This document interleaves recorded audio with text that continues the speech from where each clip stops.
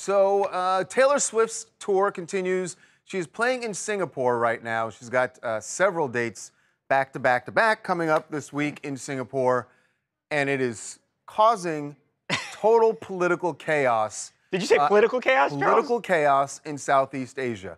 And this is not about politicians who want tickets for their kids. Right. They really feel other countries feel like they've been screwed by Taylor's people, by the promoters, and by the government in Singapore, because that is the only place she'll be playing in Southeast Asia. And there's like an exclusivity agreement, and it has literally created an issue between two sovereign nations. Politicians in the Philippines want answers, and they feel like they got cut out of the deal here. And it's not just about having Taylor Swift there to perform. It's about we talked about what she did for the economies of states and cities throughout the U.S. during her tour. Charles. Well, the same holds true when she's touring internationally.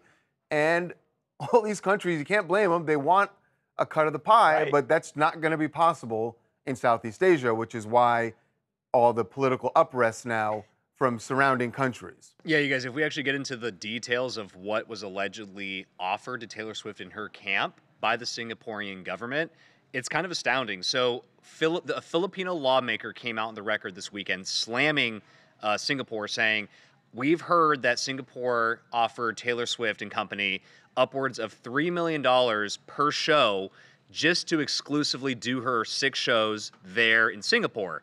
And then the Prime Minister of Thailand, I believe, came out and echoed those comments and said, "Yeah, we've heard the same thing. Shame on Singapore. The wealth should have been spread amongst everybody. This is not what good neighbors do." Essentially, that's what they were saying.